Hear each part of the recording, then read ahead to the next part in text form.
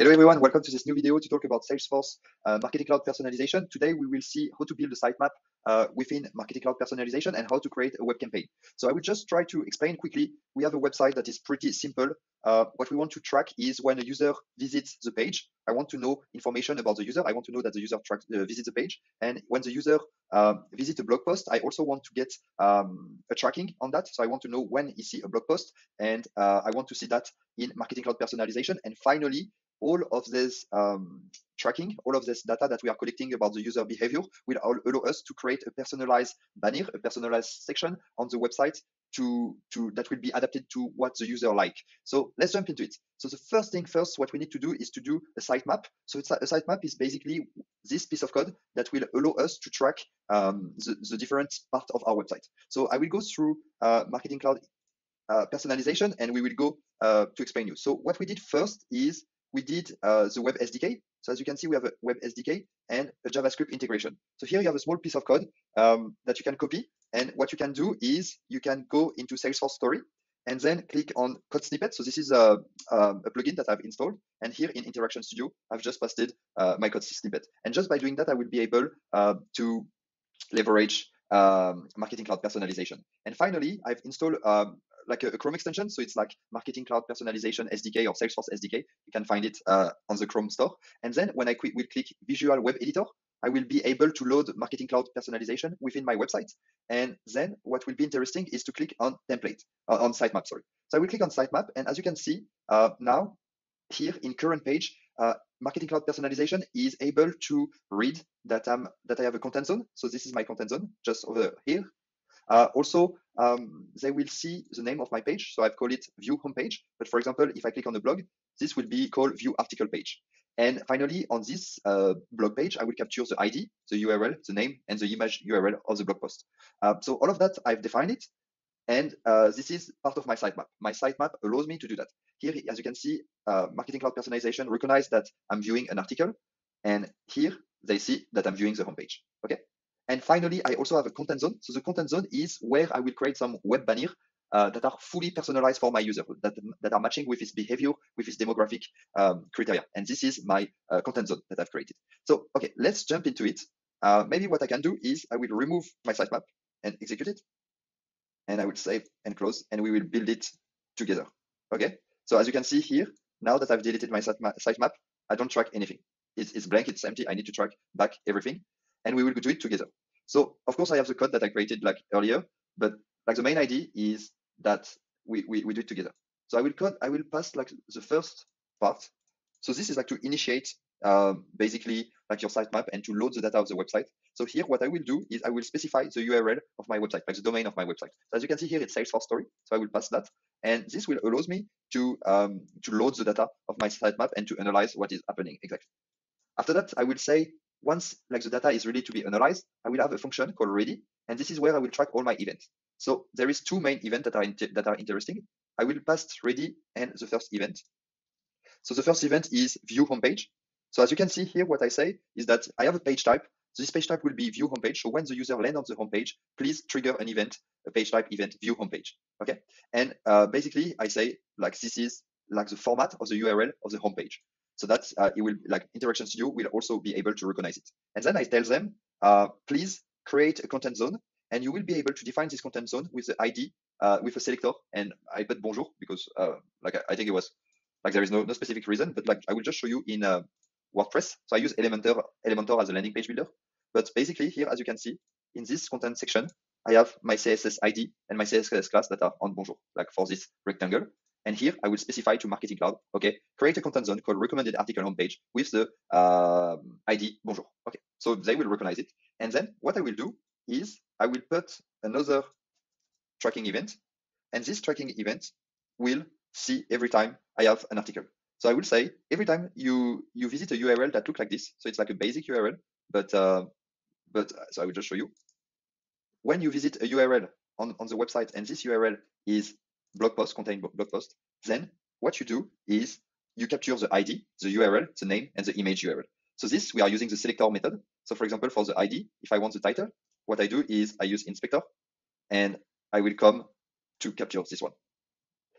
So this is what I was stressed because I couldn't see. Yeah. So basically what I do is I use the inspector. And here, as you can see, there is a class called WP blog post title. And this is my class to catch like the title. So I would say go to take this class for the title. For the URL, I use this function from href. Same for the name. And for the image URL, this is a bit more complicated. I mean, like you have to know. So what you do is you open the inspector as well, and you catch the class. So like the class will be, let's say, I think it was this one. I don't remember exactly. Yeah. Uh, yeah, I think it was this one. But basically I need to say, don't catch just the URL as it is, catch the source, CRC. And by doing that, I'm able to correctly capture the image URL. So once I've done that, I can use the last part. So this is like the part that will allow us to tell when the sitemap should capture the data, from my understanding. Because if you try to capture too fast the data when you load the website, then you cannot capture the element because the website takes time to load. So you need to have a bit of delay, and this is what this function is doing. Okay. So now I can execute my sitemap, and as you can see, I'm able to track that. For example, I have a content zone. It's here. Also, I'm on the view homepage. That is this page.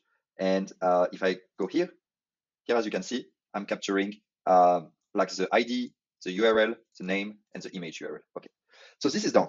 Great. Now what I can see as well, and this is like the nice part, is if I go into report and event stream, I'm able to see all the events that I created. So for example, here, I can see every second we refresh the event stream. And as you can see in the event stream, I can see that the user is viewing the homepage. After, I can see that the user is viewing my campaign, bonjour, so like it's like the content zone, view homepage, and view item, it's basically view the article. So I can see that the user is viewing like this specific blog post. And all of that is tracked over here into report and event stream. So I can view all of that. So it's pretty interesting. And then, okay, I can view all of that. So like there is another thing that is interesting is that as I build a sitemap, I'm now able to capture my blog post directly here. So there is a small delay of 5-10 minutes, but as you can see here, I'm capturing all the blog posts that the user visits, and I'm able to fill out some information. I mean, I don't have to fill out the information. It's automated thanks to the sitemap. So like the sitemap do a constant tracking and monitor all the blog posts on my website, and then they will fill out a catalog because my blog post is a catalog object, and all the different articles and blog posts will be automatically added in here. So this is really interesting, I feel. And one thing that I realize is that you will have some issue at first because of this parameter. So in Marketing Cloud Personalization, you have two ways to upload data. You have ETL, which is like a stream of data that you are sending, and you have sitemap, that is like a constant monitoring of your website through some code that is added on your web page. And if you enable strict catalog securities, then you will not be able to track the event from your sitemap.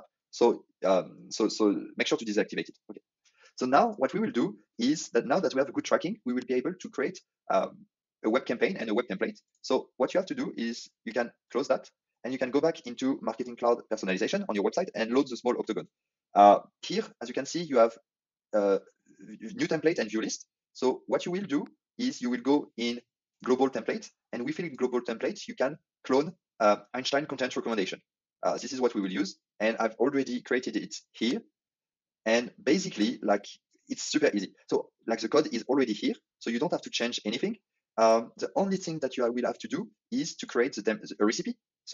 So as you can see, when you will click on blog post, and my web campaign will appear here. So I will just show you. So sometimes you have to navigate a bit on your website to see it coming. But let's jump into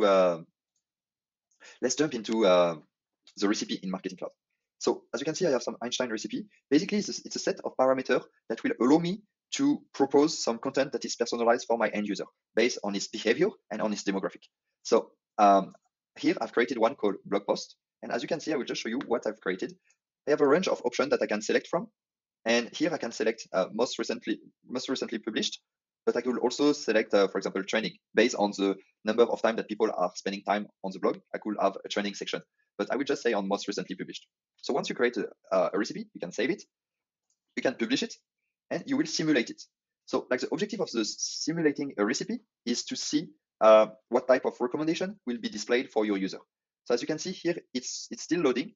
I think like the reason why it's still loading is that you need to have enough data within your system. So I would just change. So when you don't have anything that is appearing, the reason why is that you don't have enough visitors on your website that are interacting with your content, and you need to make sure that people are interacting with your catalog object. So in my case, product, no, in my case, blog post, to make sure that you can collect some information.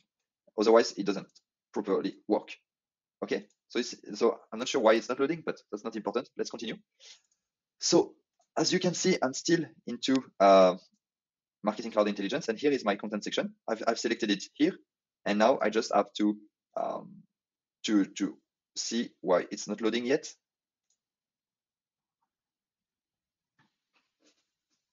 I'm not sure, but like what we will focus on is, okay, I create a content section, and here I will have different type of tabs. But basically, the main idea to keep in mind is that you just have to change the CSS.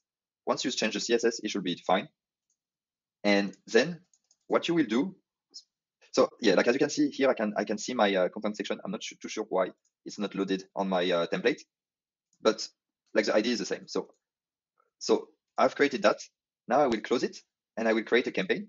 So I've created this campaign, and here I will select a rule. So as I want a simple rule in our scenario, I will just basically say browser, and I will say Chrome. So every people that are using Google Chrome as a web browser will see like the template that we created. So if I go as this template, basically, yeah, so like the template is now correctly loaded. In A/B test, I will be able to test different experience, but I want to just have this one. I just want to have this banner. So I will keep this 3 banner. And here I will select the article, like the content zone. So my content zone that I've established in the sitemap, so this one. The headline. So this could be recommendation, and the recipe is blog post. So I can also choose to remove like the content name and the content description. I didn't fill it out yet. So my campaign is ready. I can save it and I can publish it. Now I can close my website. And if I scroll my website, I will have like the regular blog post section that is here. And I will also have a content section. Of course, you have to add some CSS and make it look nice. But you will have a Marketing Cloud Personalization content section that obey to specific rule. So for example, it could be some different recipe, trending blog post, or like the top blog post that this category of user likes. So you can go really deep in personalization, like top trending blog post over the last 5 days by users that are part of the segment B. Like I just give some example, but that's the idea, is that you have some specific content zone on your website that are built and respond to the type of user that you have, like on how they interact with your website and on their behavior as well. So I think that's an idea that you can see of web template, sitemap, and also marketing cloud personalization. I think it's quite interesting to see what you can achieve with this product, and hopefully you learn something that is quite interesting. And if you have any question, of course, please let me know. And thank you for watching this video. Thank you.